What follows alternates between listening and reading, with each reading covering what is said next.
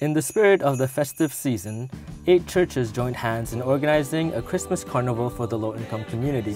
Held annually since 2012, this year is by far the biggest and most vibrant Christmas carnival that was held at Perpustakaan community in Kota Damansara.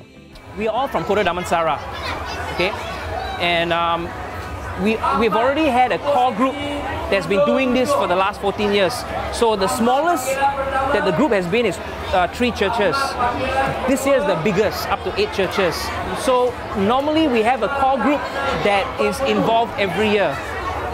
So I have been involved over the last 3 years. We've already fostered relationship over the years. The pastors have fostered relationship. This is an opportunity to collaborate, to come together, and besides building unity with one another, it's something we feel that's good because we get to do something for the community. The carnival had many exciting activities including children's coloring contests, face painting, a futsal competition, and lucky draws. Meanwhile, at Federal Kuala Lumpur Hotel, the team hosted a Christmas funfair party providing kids a joyous celebration. The funfair party was filled with carnival games and activities, as well as a visit from Santa Claus and a clown gifted with magic tricks. Well, first of all, I'd like to wish all of you a Merry Christmas and a Happy New Year.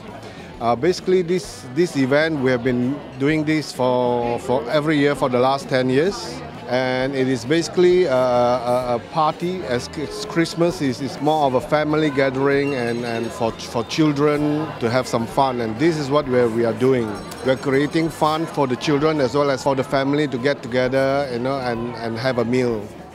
In this jolly festive season, the Federal Kuala Lumpur are also holding buffet dinner specials at the Kontiki and Bintang revolving restaurants.